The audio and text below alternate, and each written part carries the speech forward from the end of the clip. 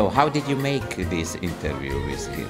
And why Fellini? Why you were interested in Fellini? I worked with him on a few movies, including Grand Budapest Hotel. Yes. And he gives the crew like a list of movies to watch. And all the time there's always like, at least one Fellini.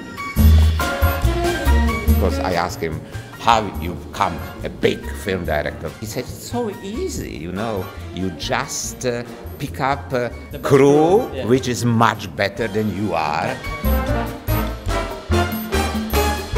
He was really living in Cinecittà. Whenever someone went to visit him, that after like an hour they were chatting, he started like making pasta for him.